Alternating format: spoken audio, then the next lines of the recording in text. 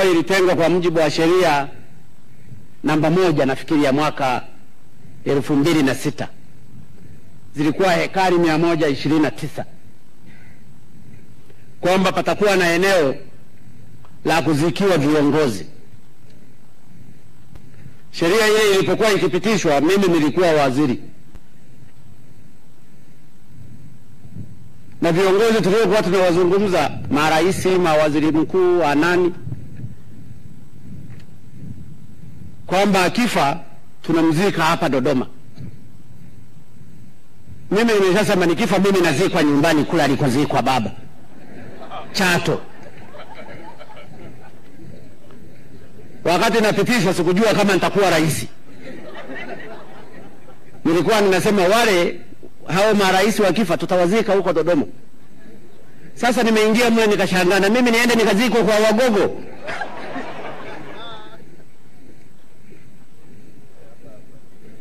Yaani nije nizikwe hapa kabisa kwa Wagogo, halafu waanze kuchezea hapo na fisi zao. Lakini nikajaribu kuuliza wengine, marais wastaafu, sitaki kuwataja majina. Nikawauliza, wewe ukifa tutakupeleka Dodoma? Anasema hapana, mimi nataka nizikwe mahali fulani alikozaliwa. Kwa hiyo nikajua hii hakuna mtu atakayetaka kuzikwa hapa.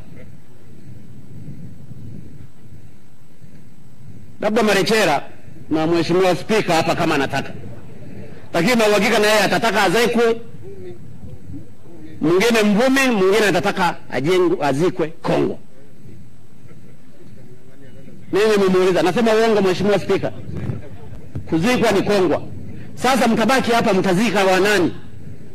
Na wakati ardhi mmeikatalia. Nilishatoa maagizo hiyo sheria tuibadilishe. Wakati tukisubiri hiyo sheria tuibadilishe, natamka hapa, hii ardhi tunawarudishia wananchi wenyewe.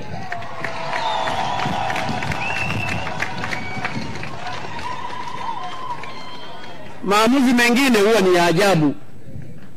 Kwa hiyo ndugu zangu wa Iyumbu, anzeni kulima ardhi yenu, anzeni kujenga.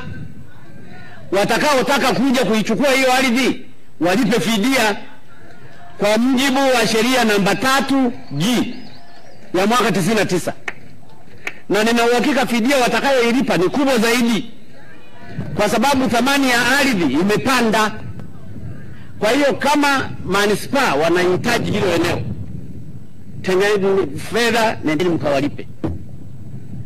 Kama kuna shirika linataka kuchukua hilo eneo, nendeni mkawalipe fidia hawa wananchi. Na wananchi usitoke pale bila kulipa fidia.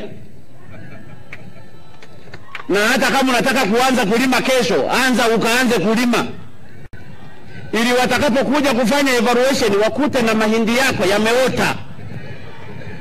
Nayo lazima yathaminiwe kwa mujibu wa sheria ya ardhi namba 4 na namba 5 ya mwaka 99 kifungu namba 3G. Iyumbu oye! Kwa hiyo kama mnajua watani zangu Wagogo, kesho nendeni mkapande chochote, hata kama ni mpapai panda, kama ni mkomamanga panda, kama ni nani panda, ili mtengeneze thamani ya ardhi ile. Ardhi ni mali. Mimi nimetamka hapa hadharani kwamba ardhi hii ya heka 129 nimewaachia. Serikali imetaka kuichukua, bado haikupata hela ya kuilipa, ambazo ni karibu bilioni 1.something. Sasa hamwezi mkakaa kila siku mnaisubiri serikali kuwalipa, na pasitokee mtu akuja kuwatoa bila kufidia. Tumeelewana ndugu zangu wa Iyumbu? Tumeelewana ndugu zangu wa serikalini? Hii ardhi nimeitema.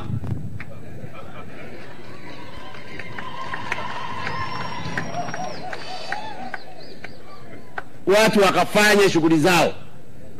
Na mkitaka kuwa wajanja, nendeni hata mkao mnauza vipande mtengeneze hela.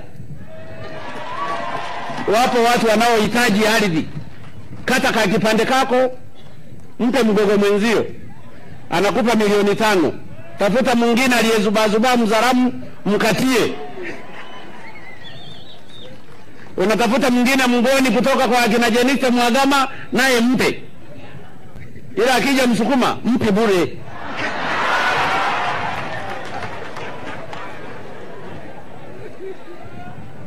Dodoma oye! Dodoma oye!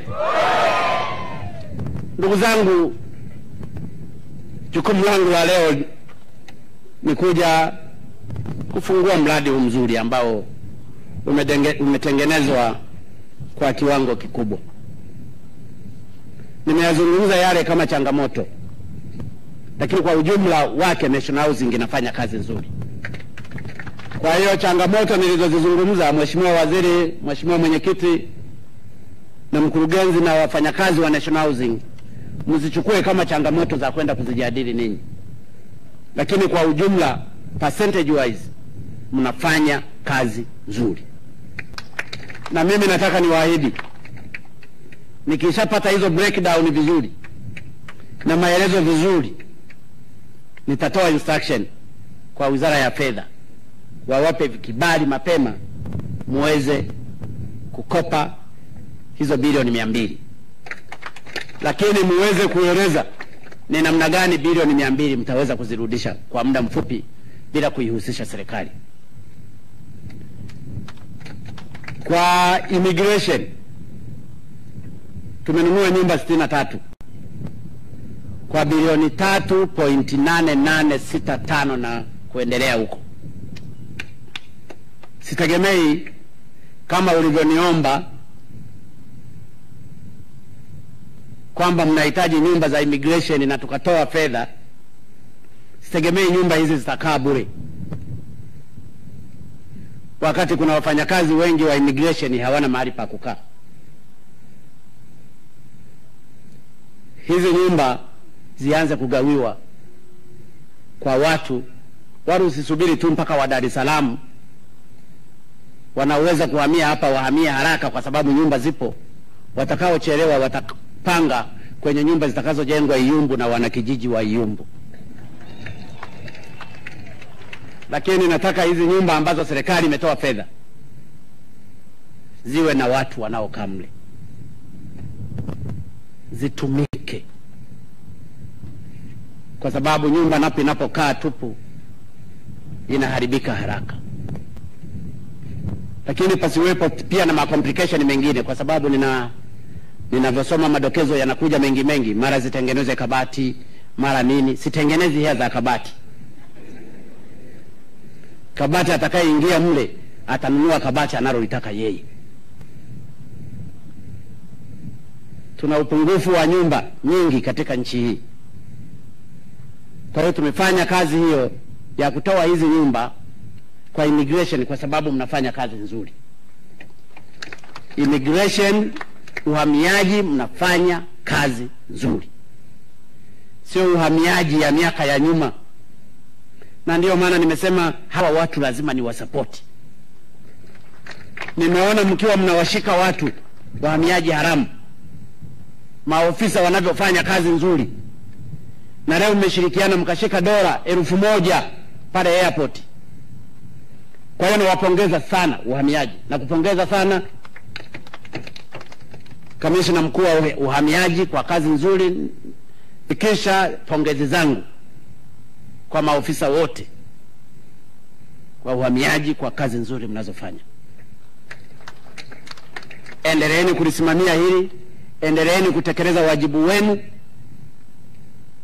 Nataka kuwathibitishia kwamba serikali iko pamoja na ninyi. Lakini tutaendelea kufanya hivi kwa vyombo vingine vya ulinzi pia, magereza, jeshi la polisi, jeshi la wananchi.